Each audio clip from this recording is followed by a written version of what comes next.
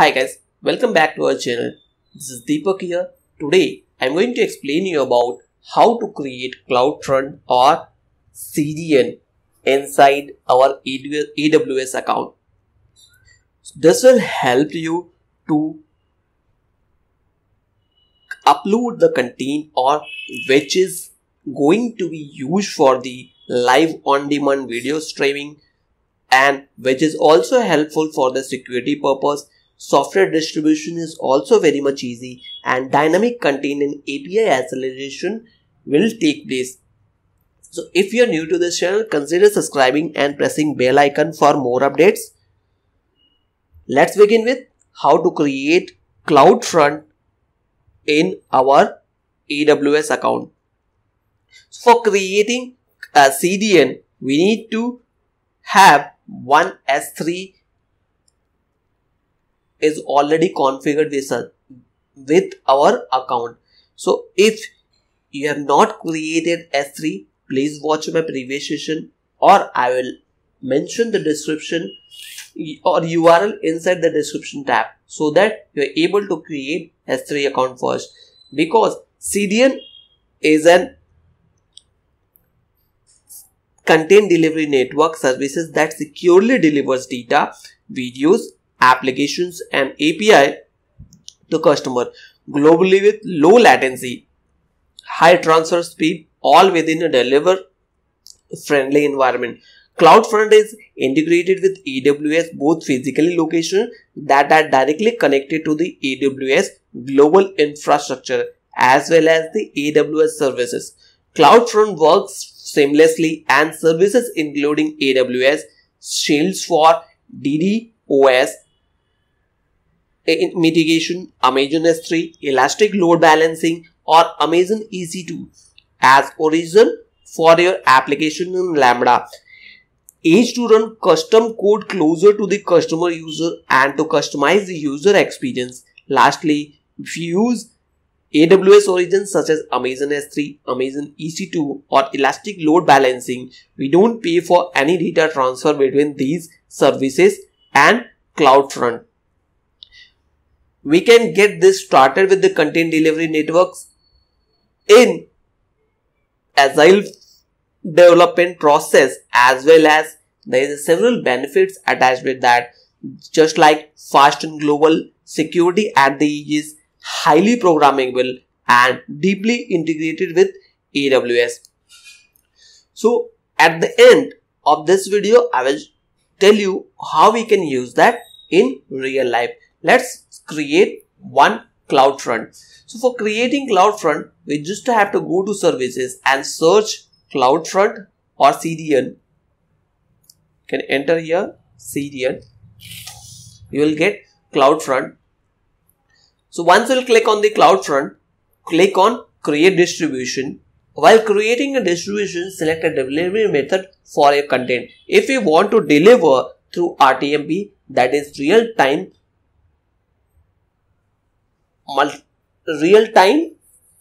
multicasting protocol, and other way by using web, that is HTTP or HTTPS. Let's create HTTP or web content. You can use speed up distribution, static and dynamic content, just like HTML, CSS, PHP and graphics files. That is also distributed of media files using HTTP or HTTPS. But if you want to create a content just like YouTube streaming, that time you have to use the RTMP, that is real-time multicasting protocol. So for creating a distribution, we need to add here the detail. So just like I'm using my S3 in here. So because of that, I said for creating this type of account, we need to have our S3 should be configured. Just enter these details like domain name, origin path. If you want to provide any specific path or the file location, you can select it here. Restricted bucket, no, it's not restricted at all.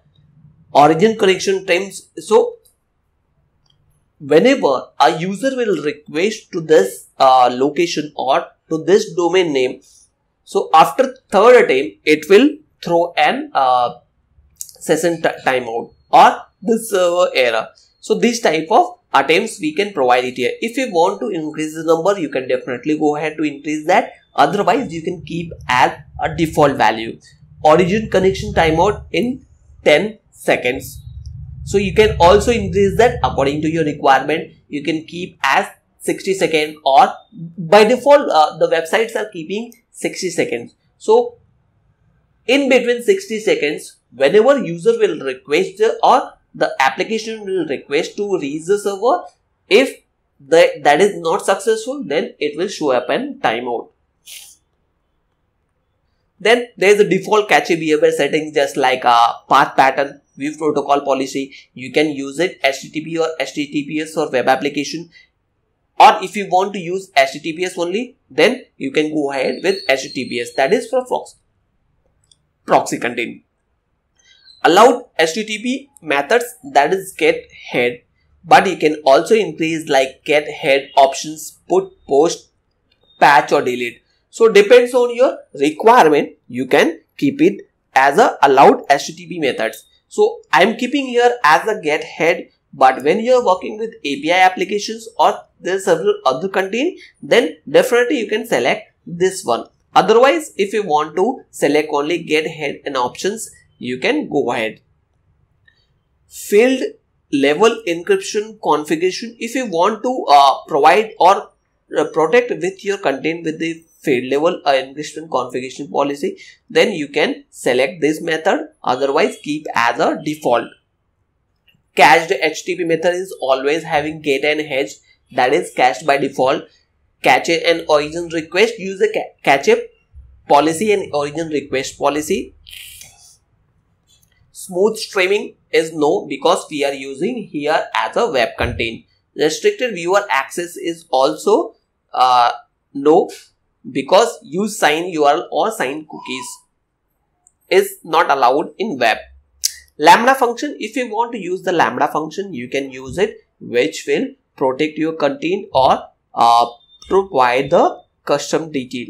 So after configuring all this, you just have to click or create distribution, and you're able to see this content is available, and you can see the in progress. So it will take some time for the configuration in enabling the content. So once the content is enabled, you're able to see status active, and once you click on this, you're able to see complete detail of your server, or for web content, behavior, error pages as well, then restriction, invalidations, tags. These all contents are available. If you want to configure or edit tags, you can add or edit tags according to your requirement, which will help you for the search parameters. Invalidations, if you found any invalidating objects, remove them from the CloudFront edge caches. A faster and less expensive method is to use version object, which will help you to provide the directly names for the user. Restriction, if you want to restrict anybody or geolocation, you can add it. Just like if I don't want to publish the content in some of the countries, I will restrict for that country. Error pages, if the server has found any TTL type of error or any error related to your web object, definitely it will show up here. Behavior, how it is behaving your web page or content, according to that it will show up here. So you can also create your custom behavior as well according to your requirement. Origin groups are basically we have used S3 components which we have created in earlier sessions. In the next content, you can edit it according to your content, because it's in progress. Because of that, it's showing distributed status as a in progress. Now it's still in the progress, but I want to delete because I'm not going to use this. So after selecting this, unless and until status is active, we cannot delete it. But if we want to create and distribute or update the distribution settings, we can use it. So it's already enabled. Because of that, we can also disable it according to our requirement, but it's showing the in progress. Because of that, we cannot do any further settings. Let's wait that, then we can delete it. So by this way, we have created cloud CDNs. Let's have a look of their use cases, how we can use it and where is it possible to use that. So for use cases, we can use in live and on-demand video streaming, as I said earlier in the beginning of creating this CloudFront. So, and there is other option, that is RTMP. So the Amazon CloudFront CDN offers multiple options for streaming our media, both pre-recorded files and live events, at sustained high throughput required for 4K delivery to the global viewer. For on-demand streaming, we can use CloudFront for multiple hit bitrate or multi-bitrate adaptive streaming in Microsoft Smooth or HLS or HDS or MPEG-DAS format to any devices. These all are part of RTMP. To broadcast a live streaming, we can use the content delivery network to catch the media fragments at the edge and collapse multiple requests for the manifest file to reduce load to our origin. So these all contents are like YouTube or live streaming or set-top box content which is broadcasted on live for our television. So these type of content are basically used for our RTMP. And we have used here a web content. Security. CloudFront integrates seamlessly with AWS Shield for layer 3 or 4 DDoS mitigations and AWS WAF for level 7 protection. In addition, CloudFront negotiates TLS connection with the highest security CFOs and authenticate viewers with signed URL. We can also use our advanced feature field level encryption to protect most sensitive data throughout our enterprise. Third is software distribution. So Amazon CloudFront scales automatically as globally distributed clients download software updates.